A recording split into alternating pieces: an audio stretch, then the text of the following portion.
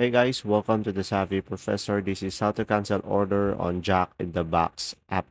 So guys, first thing that you will do is just simply go ahead and open up the application Jack in the Box. And from here guys, you just have to simply log in into your account. So guys, from here, once you are logged in, just simply go over here to the home. And as you can see, since I don't have an order yet, I won't be able to show you the process. But if you do, just simply follow the steps that I'm going to show you on the screen. So from here, just select the order and open it up. And after that, you will see the order details. And if you go down below, you'll be able to see cancel the order. And then from there, guys, you'll be able to have a confirmation message and just simply tap on yes.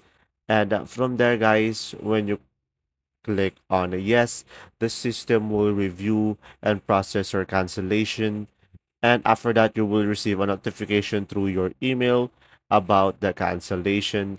And guys, I want to tell you that if you don't have an option to cancel, it means that it is already being processed and you cannot cancel it.